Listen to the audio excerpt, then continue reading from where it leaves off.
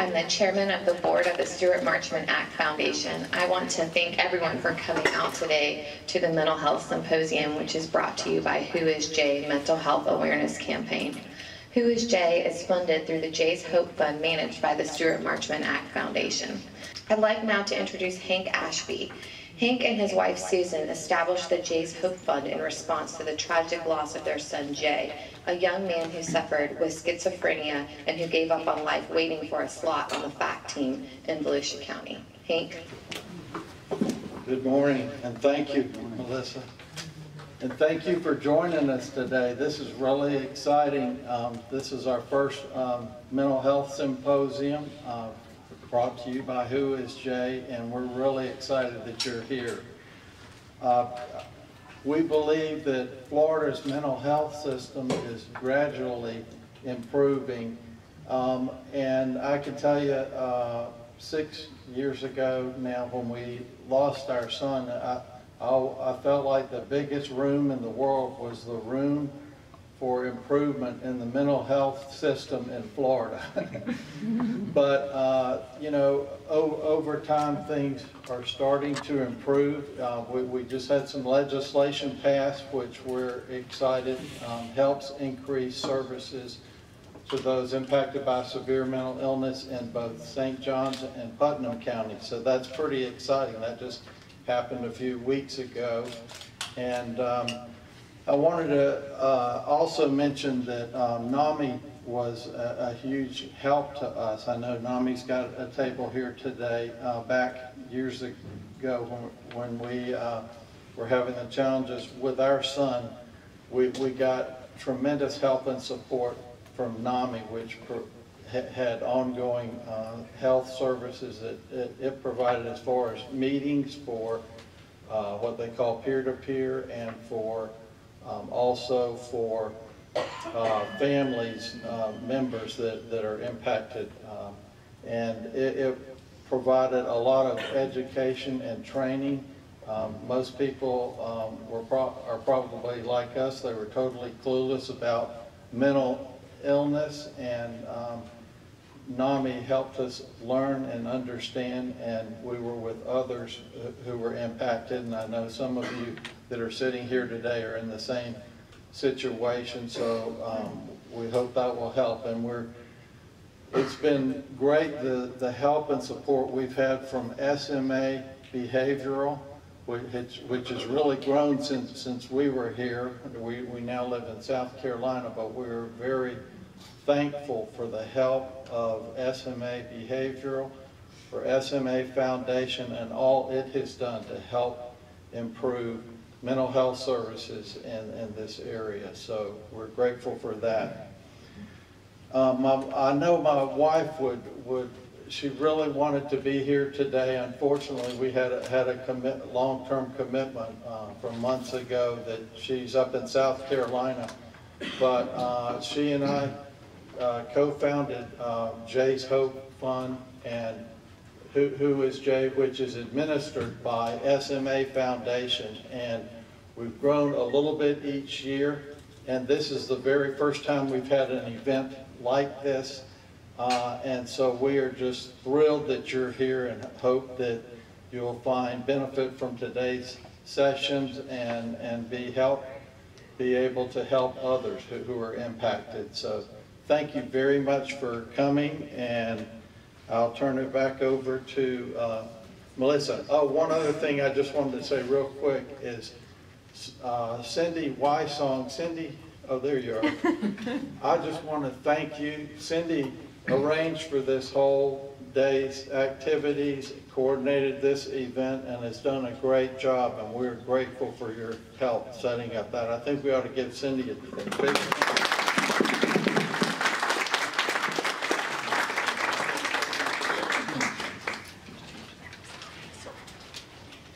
You can also support events and other awareness activities like today by stopping by our giving station, which is right outside the doors of this meeting room, or by visiting whoisjay.org and clicking on how you can help and the donate tab. But before we get to the program, we cannot forget our amazing partners, and we have a lot of them today. St. Johns County, the Department of Veteran Affairs, Epic Behavioral Health Care, Flagler Hospital, St. Augustine, NAMI of Volusia, Flagler, St. John's, SES of St. Augustine Youth Services, SMA Behavioral Health Services, and Janssen Pharmaceuticals of Johnson & Johnson. And a special thanks to Lisa Hill for her work coordinating MINDSTORM and the Extendo program for professionals. Now I'd like to introduce our keynote speaker, Blake LeVine. Blake has quite the story to tell to inspire individuals living with mental illness. He's the author of numerous published books on mental illness and a coach and founder of BipolarOnline.com. Please help me welcome Blake.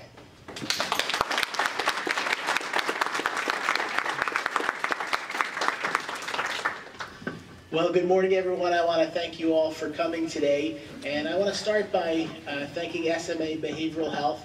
I think they're a wonderful foundation that does a lot of great things in this community. And this was my first time actually here in St. Augustine, and yesterday I got to walk down by the historic area, and I see why so many people love to come here, because it's quite beautiful, and just walking around and seeing all the buildings and the boats, it was really a wonderful experience for me, and I plan on bringing my wife down here sometime to spend a long weekend. And I want to especially thank Hank and the Ashbys.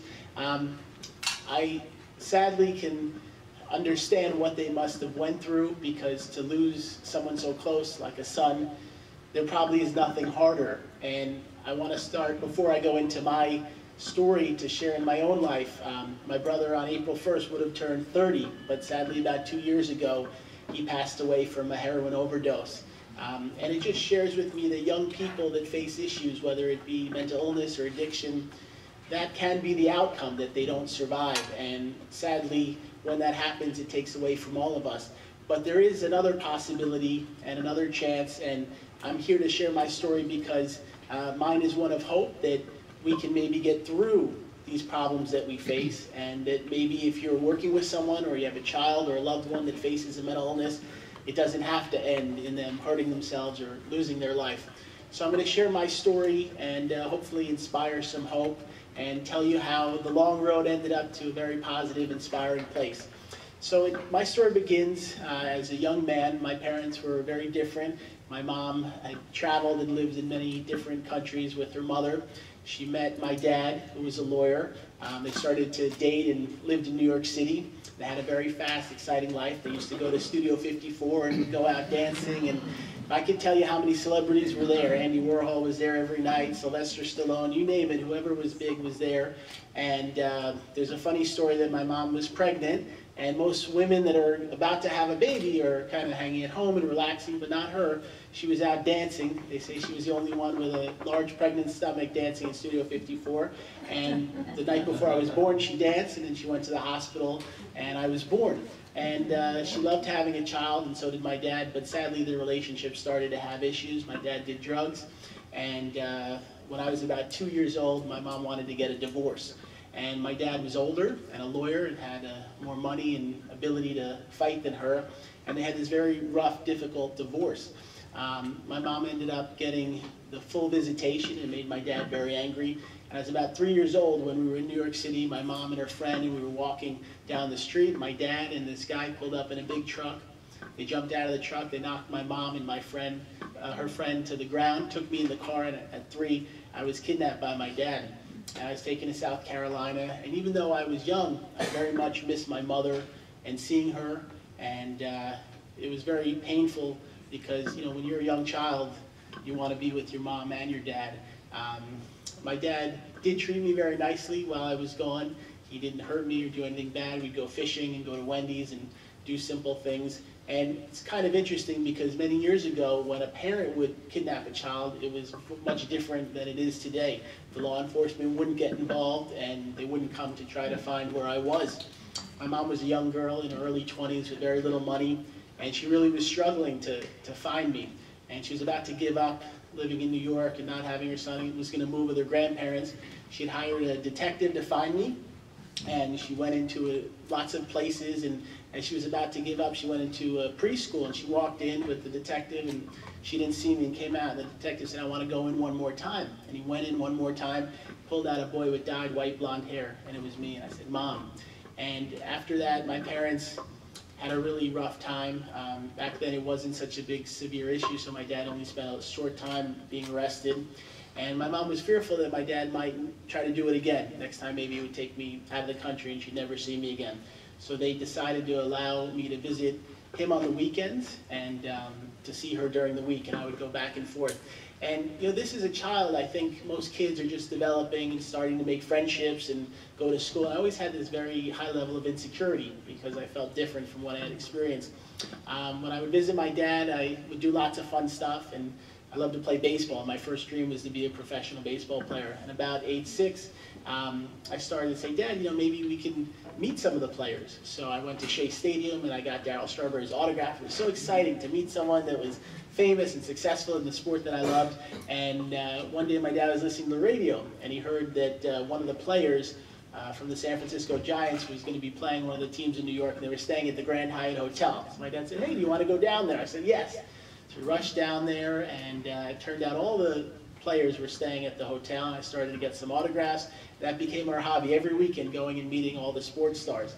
It expanded after that, meeting other sports like basketball, people like Michael Jordan, Nolan Ryan, Mark McGuire, and I loved collecting autographs. I had all this energy and passion. It was really fun. And then I started to get a little older, and in a few years I started to meet thousands of celebrities. A short list is Michael Jackson, Madonna, Brad Pitt, Tom Cruise, Ella Fitzgerald, Paul McCartney, the Rolling Stones, and I loved going around New York and meeting all these fun people. There even was a time I had a friend that worked for a TV station. Mother Teresa was in New York, and she was staying at the Missionaries of Charity in the Bronx.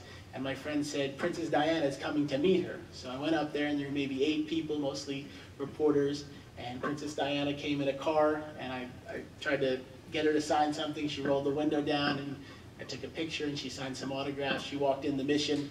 A few moments later, Mother Teresa and Princess Diana walked out hand in hand. And to see them together, holding hands, my dad took some pictures that ended up in a lot of the magazines. And it was just a wonderful experience to say, hey, I met Mother Teresa and Princess Diana. And I had lots of adventures, you know, collecting all these autographs. I'll tell you a funny story because political season's kind of here and the election's coming up.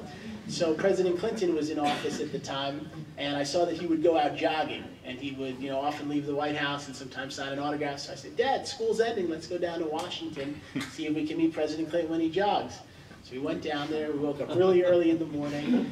And this was before 9/11 and all the terrorism stuff. So we get to the White House and we're waiting, and you know we're outside, and you know we don't know if he's going to come out. So after about 3 hours, my dad said, "Listen, we're leaving. He's not coming." I said, "Dad, just give it a few more minutes." So all of a sudden, a car pulls up to the gate of the White House, and there's 3 gentlemen in it. And they said, "Hey, we're astronauts, and we're here to jog with the president, retired astronauts." So I knew he'd be coming in. Now I'm hoping he'll jog out. Maybe I'll have some security, and I'll ask him for an autograph. So they go inside the White House, and instead a 20-car motorcade comes out of the White House. I have all this energy, and I put all this effort to get his autograph. So I'm jogging after the car. So I start jogging as fast as I can. I go for about 3 miles. And they're going in they finally let him out in a park, and they're going in a U-shape. So I'm running through the park, and I'm wearing shorts and a t-shirt. Actually said it's a security thing with Linus from Charlie Brown. And I get right up to him, and Secret Service jumps out. They go, "Kid, it's not going to happen. Get out of here. You're not going to get his autograph." I said, "What kind of country is this? You can't get the autograph of the president." So I was a little dejected. On the way back, they have a camera that films the president at all times in case something happens.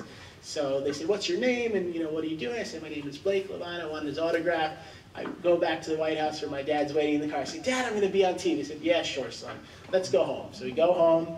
We drive back to New York, make the long ride, and I call my mom to tell her, "Hey, I'm coming back." She goes, "Blake, you're all over television. It's on headline news and CNN that this boy was trying to meet the president, jogging after him, and he got yelled at, and everybody feels bad. Why are they so mean to this little kid?"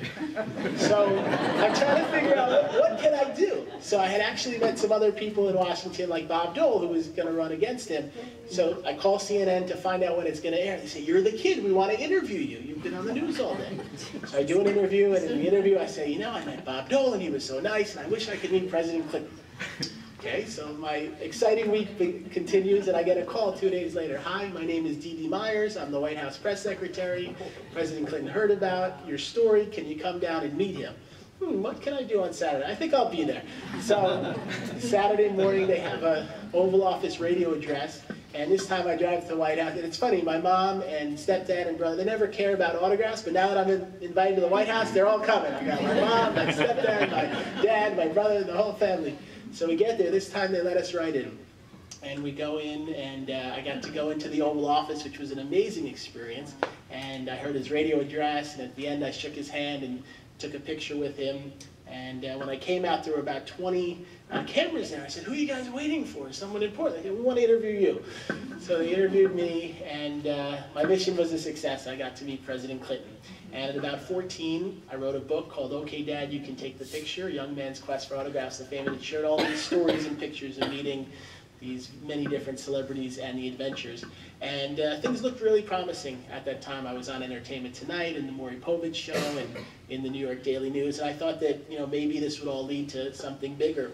A little bit later, my mom, who always lived in Marlborough, New Jersey, which was a nice, safe, small community where I had a lot of friends, we were moving from my stepdad's job to Long Island. And I had really high hopes that I was going to make a lot of friends, and you know, I'd been in therapy for a while, and I'd be down to earth and kind, and the kids were very mean and abusive when I got there. They'd make fun of me. On the bus, they'd beat me up. Some of them threatened to come to my house. They'd call me horrible names, gay, weird, loser, faggot. You name it, they found something to put me down.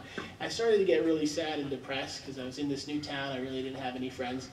And I was about 15 when it all kind of came to a head. I told my mom, "I feel like my brain is bleeding." And she said, "What do you mean?" I said, "My brain, I feel like it's bleeding." And she called our local doctor, and the doctor said, "I'm sure he's fine, just tell him to go to sleep." And I wouldn't go to sleep. And finally, after about 4 hours, she took me to the emergency room. And at the hospital, she told them about my life and that I had written a book and been calling and trying to get on TV shows and all these things. And I guess I was speaking kind of fast at the time.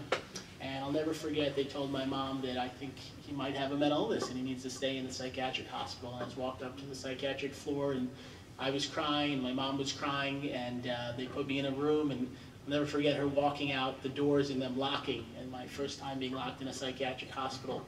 And within a few weeks, I was given a diagnosis of bipolar 1, and they started different medicines trying to figure out what was happening and to stabilize me. At the time, insurance would let me stay for about 30 days, so that's how long I was there. And I came out, but I really wasn't stable. You know, I tried to go back to school, but it wasn't really working out. Over the next 2 years, I was in and out of 5 psychiatric hospitals. And it was really such a tough, dark, difficult time, because here I am, a teenager trying to make friends and maybe have my first girlfriend and all these things. And now I'm in and out of all the different hospitals, and really knocked at my self-esteem and my emotions. And it really, we tried all different medicines and treatments, and nothing was working. At about 17, we went to this top bipolar expert in New York City, and my mom sat with him and my file and all the things that had happened. And I had had some bad things. One of the hospitals, I thought that the patients were celebrities. There was a redheaded girl, I thought she was Julia Roberts. There was a gay guy, I thought was George Michael. Heavyset guy, I thought was George Canyon. Even though in real life I had met many of these people, of course this wasn't true. I also had thoughts of trying to learn how to fly, and my parents were worried I would jump off something like the Ashby Sun did. This top psychiatrist sat with my mom and said, "Listen, I don't think Blake will ever really, you know, completely get better. Just expect him to live forever in a hospital or a group home. He probably won't finish high school or work or have children." And my mom really didn't want to accept that. And losing me to a kidnapping as a child, she wasn't ready to let me go again. She kept reading every article and book and magazine and talked to anybody that would listen. And she found another psychiatrist, a woman named Dr. Amy Corrine in Long Island. And Dr. Corrine had a different outlook, that maybe I could rebuild my life. And she ended up putting me on a new dosage of medicine. And within a few weeks, I started to calm down.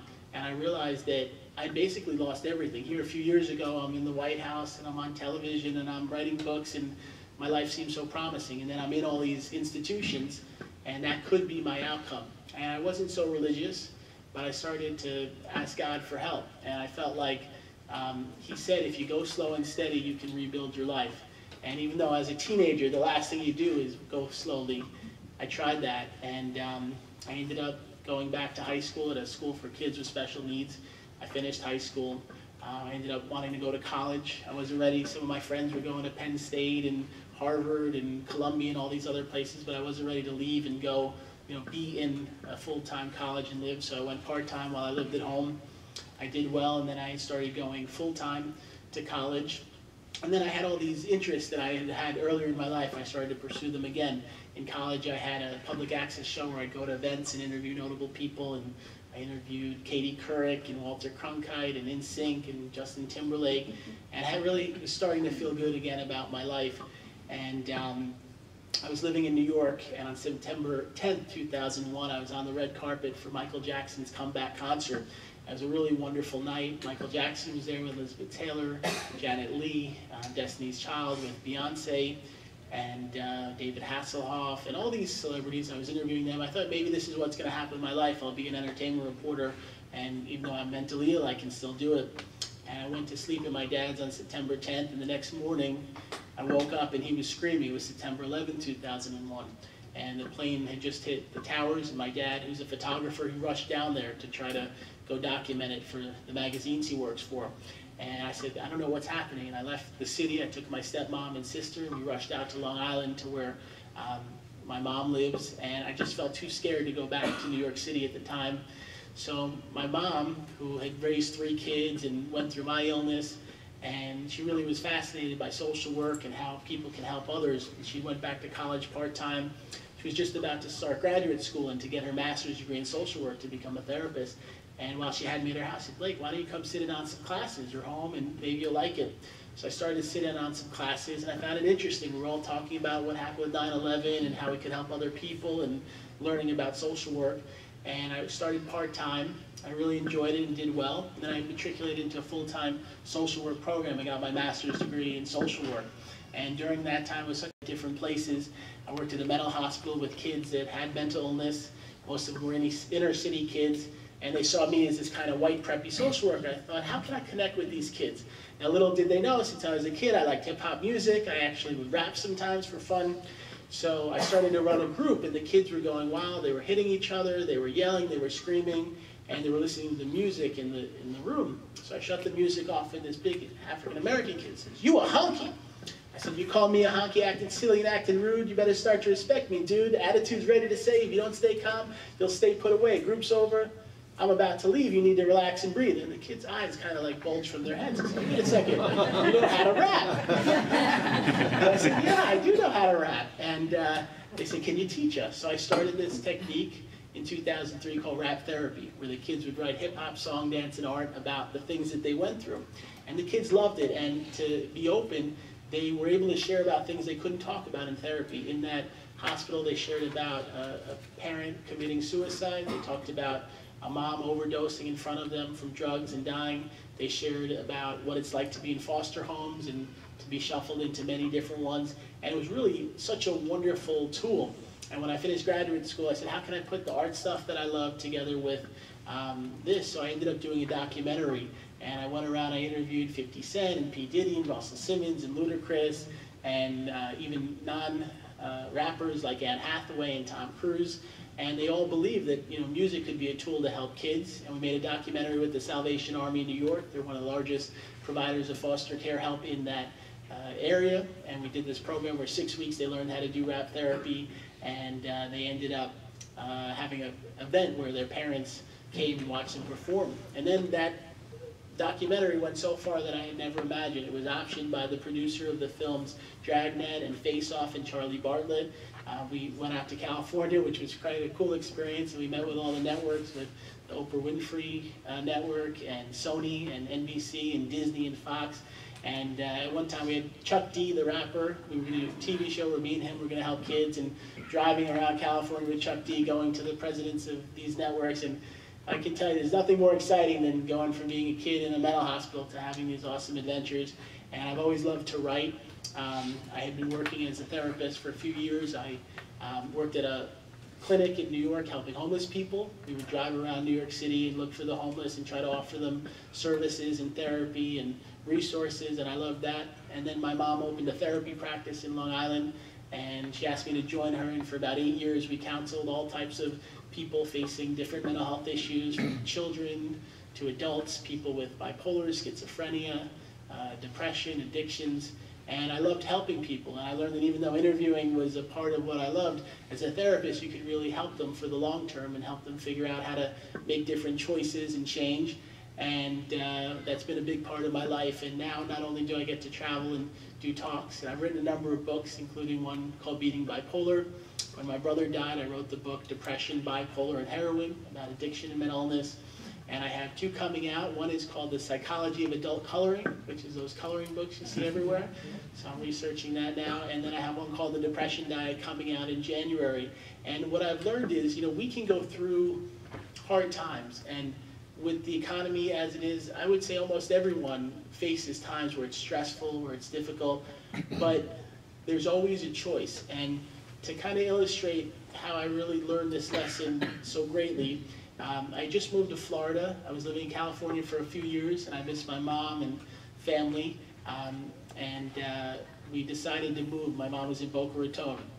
So we decided to move to Florida.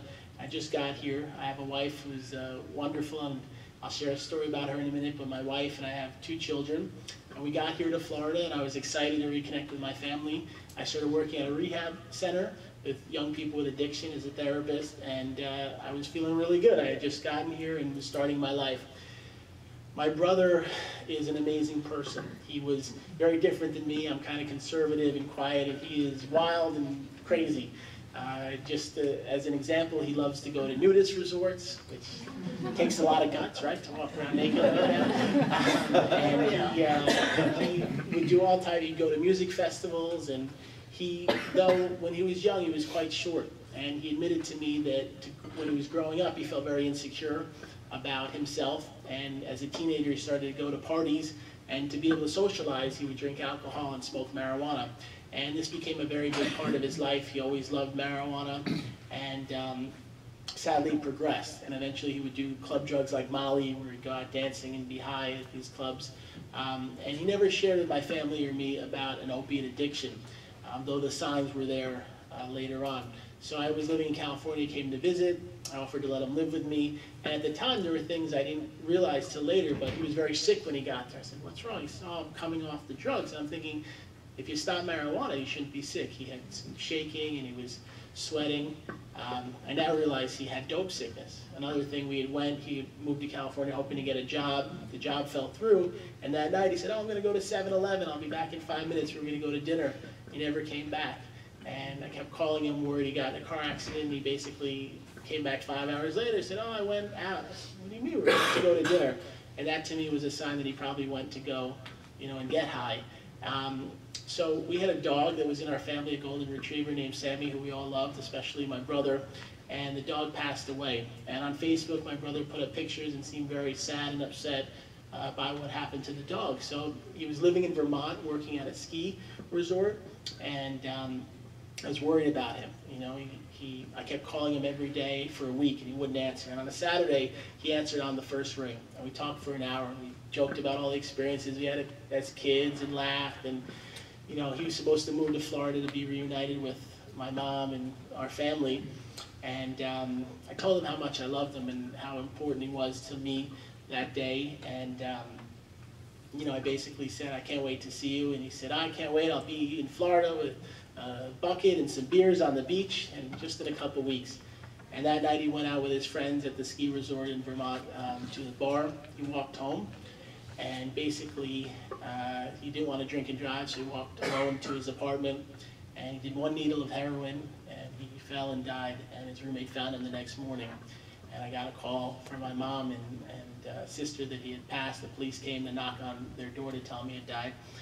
And that was it. When someone loses their life, there's nothing you can do.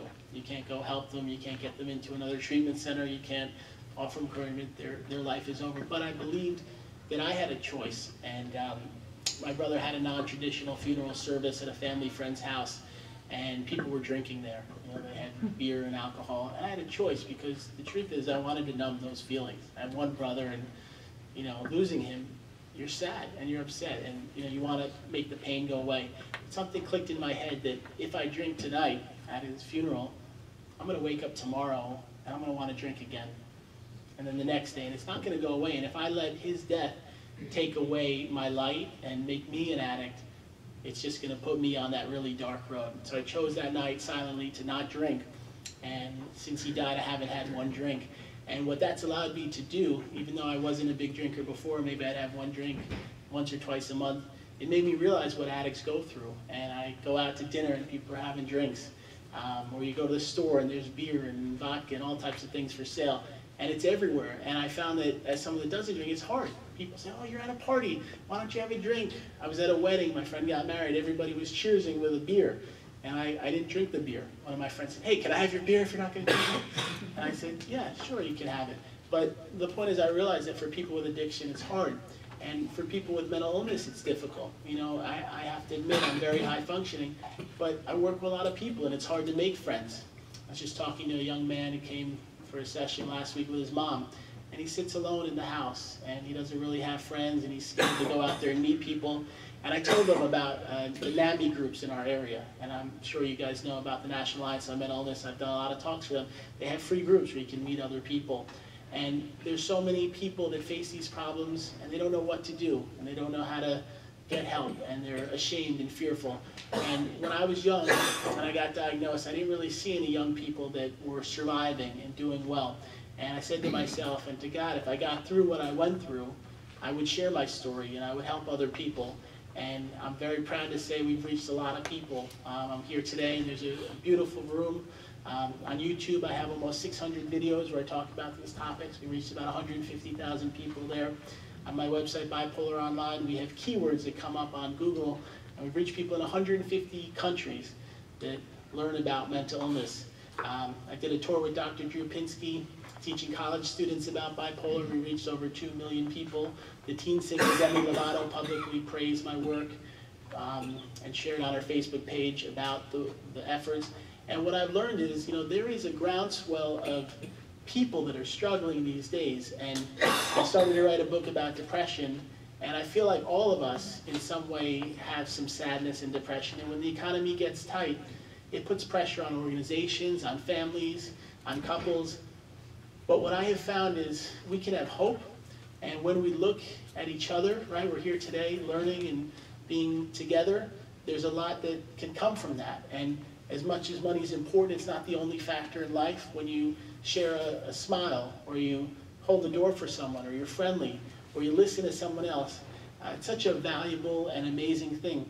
And I want to share kind of a funny story. With technology, right? You're sitting in a room just looking at the person talking, and I would get a sensation in my head when I'm giving the counseling, and it would feel like a tingling in my brain. I'm thinking, this is weird. What is this?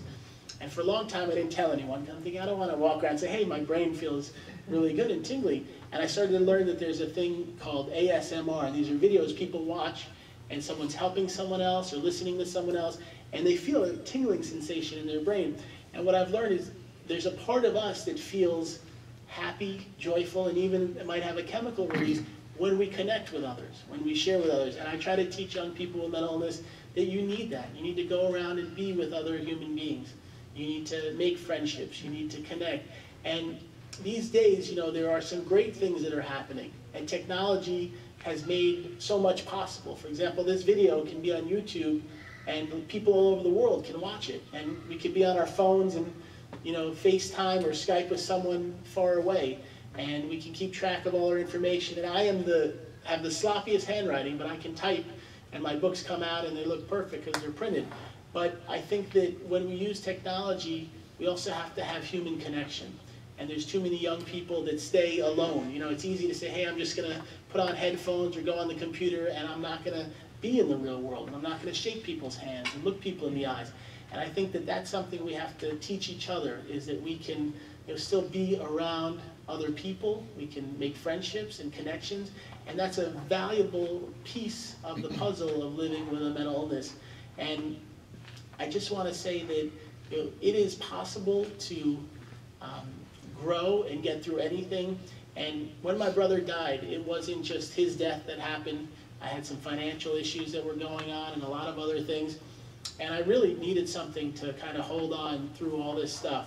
And even though I wasn't so religious, I started to focus on God and start to have faith. And I found that's the one thing that got me through. And, you know, I'd listen to positive stuff online, I'd listen to prayers, I'd listen to positive music, and that was my anchor and my crutch.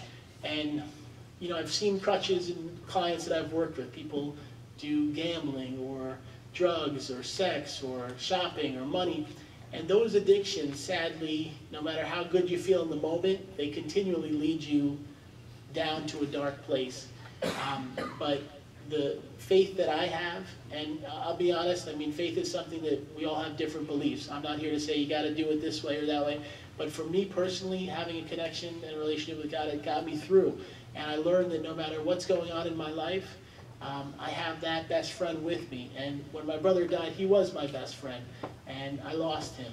And it made me say to myself, you know what? I need something to help me. And the faith just held me together and pulled me through. And it's funny, my brother never met my son. My son was born around the time my brother died. And now I have a 2-year-old son, Ryan. And, you know, we hang out every day. And my wife falls asleep about 8 o'clock. And sometimes he's on the couch with me and we're watching Full House. And I'm there snuggling with my little 2-year-old son. And I realize life is good. And these are the moments that really count and matter. I have a daughter who's 7, and she's so beautiful and fun. And we have a great time hanging out together. And I take her to Toys R Us on Friday to get a little gift. And we go get ice cream. And I have a wife that I've just celebrated in April, 10 years of being married. I'll tell you a funny story. You know, I've always done this entertainment stuff, and that was always a dream in my life.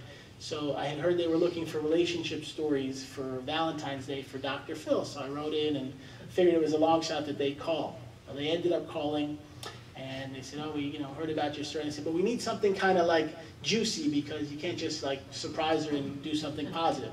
Okay, so I told her that my first girlfriend had cheated on me a number of times, and I was scared to get married because my parents had a rough divorce and because of the first girlfriend.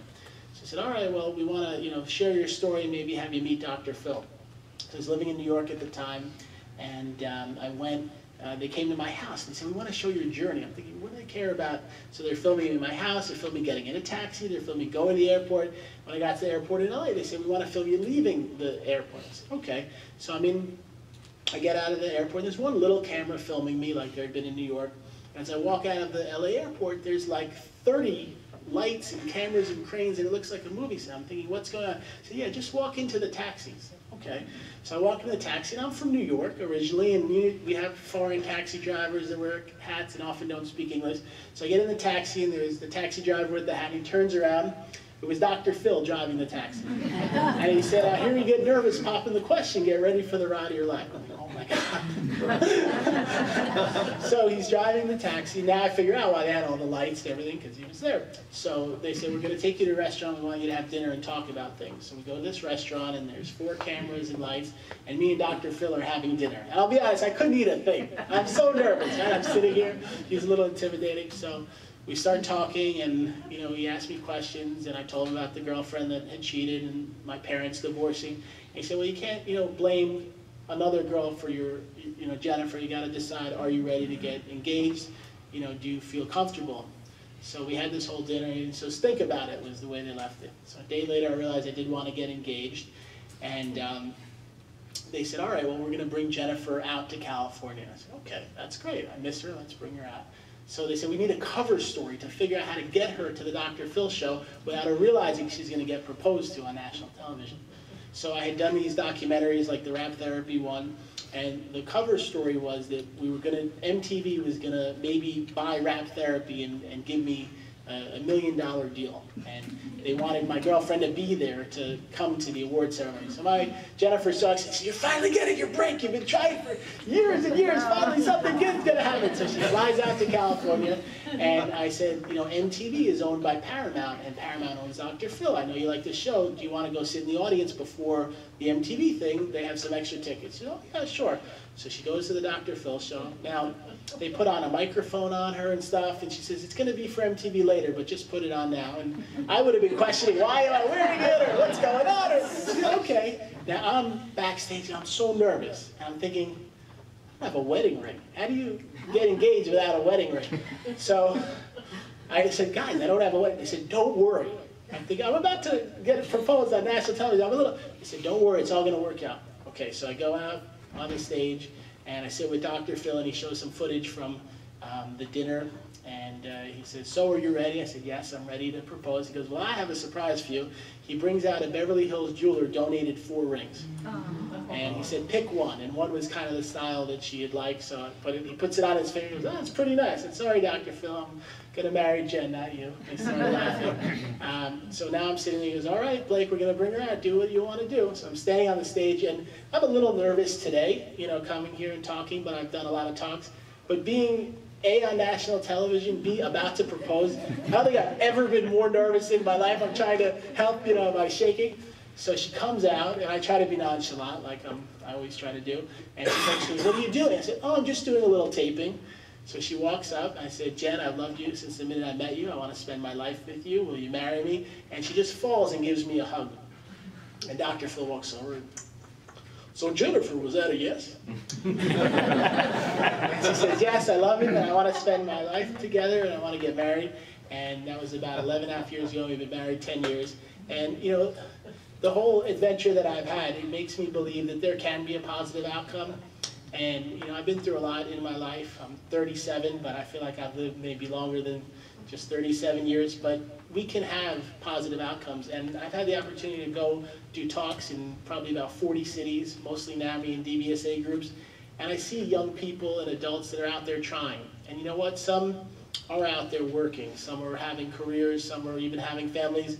Some are not. Some are at home, and they're trying to just get through day by day, and they're trying to hang on there, and the families have a lot of pressure trying to support them and help them. And my belief is wherever someone is with a mental illness, they should be thankful that they're alive, thankful that they're connected. Even if family is the only connection they have, that can be such a vital piece.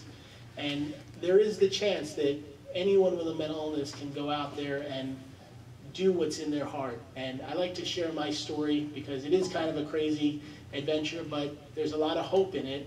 And if I could go out there and write books and get engaged and be married and have kids and share my story all over, it tells me that other people that have dreams, maybe someone wants to be a teacher, be a social worker, a fireman, a policeman, and they want to do something positive with their life, they should still go out there and try. And one of the biggest things for me was after I started to get stable, I didn't want to live at a level that was not what I wanted. And I started to say, you know what, I could still go out there and pursue my goals and my ambitions. And I went slowly, and it didn't happen overnight. You know, I'll be honest, I have 2 books coming out. The first book that got published by a major publisher, it took about 15 years to actually get accepted. I had lots of times with agents and trying, and it never worked. So nothing in the story that maybe sounds glamorous or exciting, it didn't happen easily or overnight. And like everybody else, I face real stress and pressure, whether it's paying the bills or, you know, I watch my kids most days and have to care for them. And I've learned that nothing in life is easy, but if you have faith and you take small, slow steps, you can get stronger. And even if you don't live with a mental illness, to get up there and Cindy to come and put this all together and do a great job, and everybody at this organization that's worked so hard to help others in the community, it is such valuable work. And I think we all should thank you for the efforts you put in to caring for other people. And I've learned as a social worker, I've had, you know, young people I work with, and they say, "What do you mean? I don't want your help," or "Leave me alone." And it's sometimes thankless. You're trying to help someone. They need the help. You know, I've had parents come to me and say, "I'm doing everything I can for my son, for my daughter," and they yell at me, or they are aggressive, or they put me down. But that effort that the families put in and the people that help in the community, it is so vital. And in my own life, if my mom didn't stand by my side and keep pushing and keep pressing, there's a lot of ways along the road I could have given up. And I just want to take another moment to thank Mr. Ashby, because, you know, after my brother died, I wanted to kind of just hide and kind of say, you know what, this is too hard. I can't share about him. I remember the first time I talked about it, how am I going to look a group of people in the eyes and admit that my brother died and that he overdosed? But I believe that God wanted me to share his life, and even though he's gone, that his example maybe could touch someone else's. I believe their son, even though he's not here today, in a way he's with all of us. And he's helping to reach people in this community, and there's more to be done. And as we all are here, and even though I maybe am going to go back to Cooper City, you are in this community, and you're impacting lives, and you're reaching others. and we can walk out of here making a difference in someone else's life. And if we can prevent one young person from taking their life, we've made a big part of doing something positive. And it's not always easy, it's not always exciting, but it's real work that many of us are committed to doing.